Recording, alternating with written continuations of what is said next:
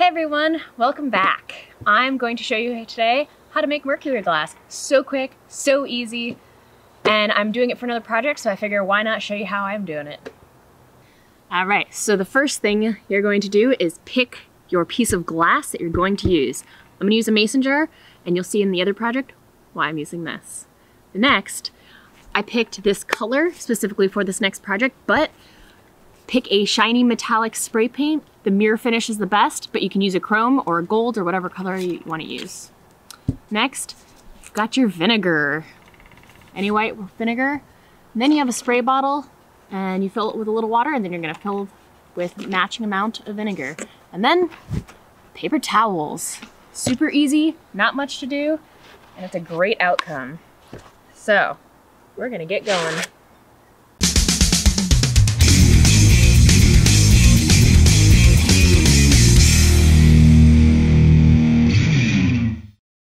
I picked this specific color for who I'm making this for. So you're gonna start off by, well, shaking it up.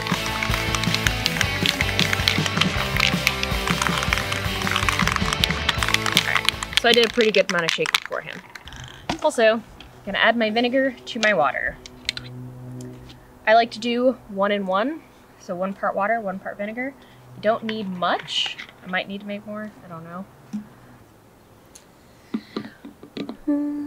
It's there. Get it to there. All right. 1 part water, 2 parts vinegar. Some people use 1 and 1. Kind of somewhere in the middle, maybe. So, I want to spray it down. So you're going to start with your water and vinegar solution, and you're going to give it a spritz. You don't want it doused, you just kind of want it to have some bubbles on it. Once you have bubbles on it, you're going to take your spray paint, quick light layers. You're going to do multiple coats, so don't worry too much about it.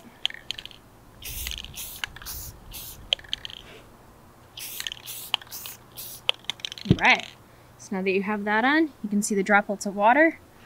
You're going to take your paper towel and you are going to blot it. Don't wipe it, just blot.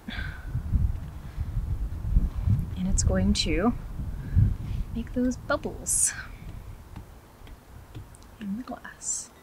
So once you've got most of your bubbles out, it doesn't matter too much because you're going to be doing this again, but it just gives it a cool effect. So, first coat's done. It's got a little bit of the bubbles going. We're gonna do 1 more. You can do as many coats as you want, depending on how thick the paint you want. If you want to see through it, if you don't want to see through it, you can do it the inside, you can do it the outside. I'm doing it on the outside because of what I'm doing with it in my next project. And I am jar hand, apparently now. So it's a little difficult to see when it's clear, so I just stuffed my hoodie in here so you can kind of see the desired effect that this technique has on me. You can use this as the start of any craft, which is why it's so fun and so versatile. I'm going to use mine to plant in. So stay tuned to check out my next episode where I turn this into an herb garden.